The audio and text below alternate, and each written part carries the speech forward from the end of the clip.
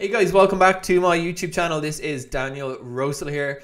Video today regarding a way to add subtitles to YouTube videos leveraging the decent automatic subtitle generation functionality in YouTube. So I did a video a few days ago showing how to use Kdenlive, the popular open source video editing software, in order to add subtitles but not actually render them on the video, rather export them as a .srt file, upload that into YouTube Studio, and then have a manual subtitle track. Now, I posted that video on the Kdenlive subreddit, and as someone said, that's not the most intelligent way to go about things, but you know, in my perspective, it's fine to have a few methods. This was one method, but another method that the person pointed out was one I also wanted to show, which is using the automatic subtitles that YouTube generates whenever you upload a video, and starting from that instead of from scratch, and then just fixing a few things that are incorrect about that subtitle file, and then adding that in as a manual human subtitle, and then you can do the auto translate to different languages if you want. And what you'll find is that once you have a really solid English subtitling file, the auto translations to different languages will be much better than if you just worked off the automated YouTube subtitle file. I hope that was clear. But to break this down a little bit, I thought what I would do is, for a demo, is add subtitles into one of my videos. So this is actually my most popular YouTube video to date, believe it or not. It's about the TP-Link ER605, which is, in normal person language, a box that improves your internet connection. It's a load balancing wired router for failover. So I did this video, and to my surprise, 22,000 views is quite a lot, and a decent amount of comments. So it seems good. So this would be, if I'm going to add subtitles to one video right now, let's start with the popular ones. So what I can do is, going into in my YouTube Studio here, just click on the edit pencil icon. I'm going to put myself down here. And now I'm going to jump on the left into subtitles. Now, I haven't added anything. This video is up on YouTube, but as you can see, there is already a published version. Now, these are the automatic subtitles, and let's just take a quick look at how good they are. So it's just me. Welcome back to my YouTube channel. This is Daniel Rosehill here. I probably should start my videos more imaginatively, but let's take a look at how that was captured in the auto-generated English subtitles. So when you go into subtitles, you have an option English, but it does say it's auto-generated. So let's take a look at what's on the screen. Hi guys, welcome back to my YouTube channel. This is Daniel Rosehill, I guess it would be pronounced. So they've clearly got my surname wrong, but besides that, the sentence is okay. So we have a good basis, I would say. Now, when we go into the subtitle options here, we have English, duplicate, and edit, right?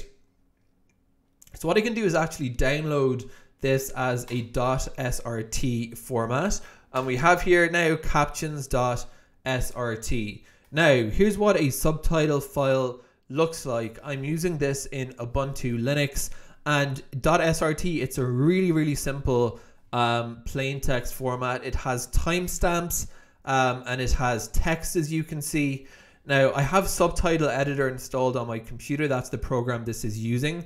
So it actually makes it really easy to work with. So you can see, hi guys, welcome back to my YouTube. So hi guys, welcome back to my YouTube, right? It should be a capital Y, capital T channel. This is Daniel Rosehill. Now, I'm not going to do the whole thing because that would make this video very cumbersome. I want to do a video showing the configuration and the TP-Link ER605.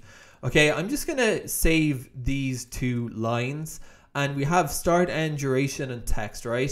So what if I do now is I'm going to save this as, I'm going to go to my desktop, and I'm going to call this ER605 _updated.srt, and I'm going to click on save. Now what I'm going to do is click add language, and I'm going to go for English. Now I'm going to actually edit this whole subtitle file, but I'll do it after the video. Now, English, technically I guess I do speak Irish English, if you will. Duplicate and edit, and I'm going to edit my existing English draft. And this is just everything put together here, it's a bit of a mess. But I have the option here for uploading a file, and I'm going to be uploading the file with a timing. So just to be clear on what I've done to date, I've gone into YouTube Studio, I've gone into my video which has automatic subtitles. I've downloaded that subtitle file in my chosen format. I like SRT. I've then installed a subtitle editor. Now, you actually don't even need to use a subtitle editor. You can probably just use a text notepad, whatever, Google subtitle editor Windows. I'm using subtitle editor on Ubuntu, and I'm sure there's one on Mac.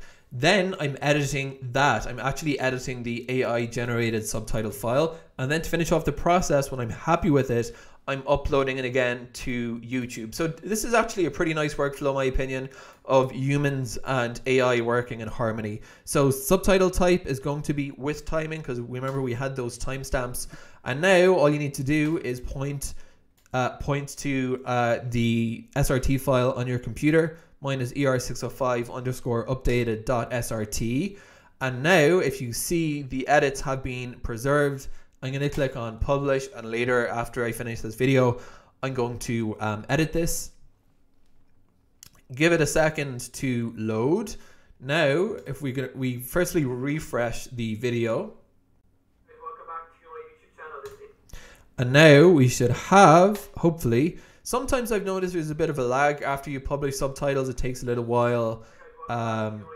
So this is good. Welcome back to my YouTube. And we can see that YouTube has the capital Y and the capital T. So this must mean that we are now accessing the actual manual English subtitles. And now under subtitles/CC, by clicking on the settings cog, we don't have one subtitle file, which would be the English auto-generated. We have two. And as you can see here, we have English, and then we have English auto-generated. And you can, of course, do auto-translate. Welcome back to my YouTube. This is Daniel Rosehill. So that is a workflow, an alternative workflow to adding manually your subtitles in Kdenlive and then exporting the XRT, then exporting that up to the cloud. This is a smarter way, and it's also going to be a lot quicker, because instead of starting from scratch and having to type out every single thing you say, you're going to have a pretty decent first pass at it by AI, and then all you need to do is make some tweaks to get it up to 100% and then upload it. I hope this video has been useful if you are a fellow YouTuber and you're looking to start adding subtitles to your videos. If you want to get more videos from me about Linux technology, backups, and other subjects, please do consider subscribing to this YouTube channel. Thank you for watching.